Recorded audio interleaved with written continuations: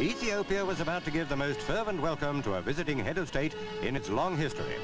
It was renewing the close association with Britain as the Queen's aircraft drew near. People had trekked in, many from as far as 100 miles away.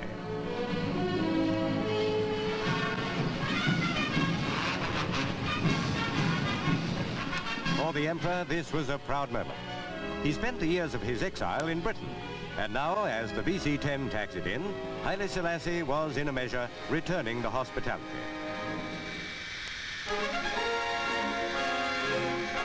The Crown Prince was in the welcoming party when the Queen and Duke left the airliner after a flight of 3,700 miles.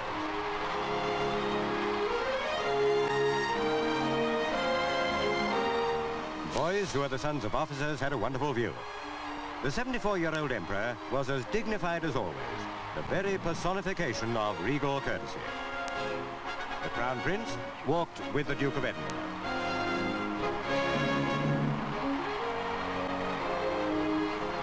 All along the 5-mile route to the Emperor's palace, thousands of Ethiopians acclaimed their royal visitor.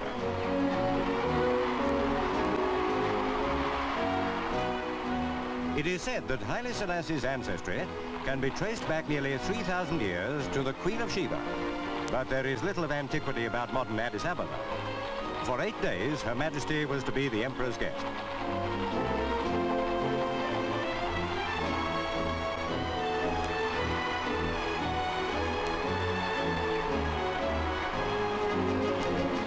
In the palace grounds, lions guard the Lion of Judah, a touch of the remote past obtruding on the 20th century.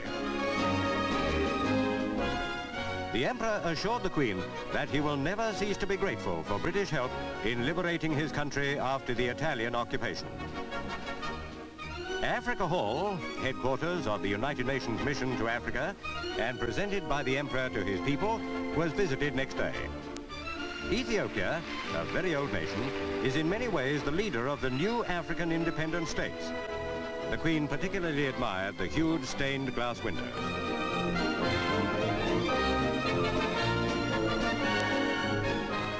"60,000 schoolchildren in the Haile Selassie Stadium lived up to the standard to which the Queen and Duke have been accustomed on the many tours where they have shown interest in the new generation."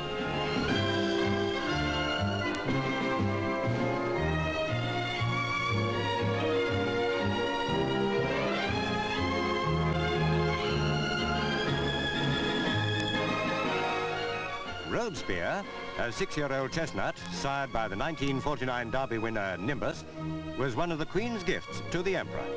The stallion was flown out from Windsor a few days earlier.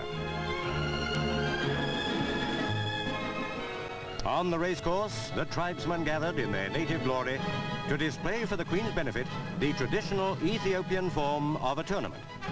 Spears without points made it fairly sure there'd be no bloodshed in the Queen's presence, though in the absence of royal visitors, they don't mind. But what a spectacle and thrill it was when the show really got underway. A bit of old Ethiopia for the benefit of the Queen.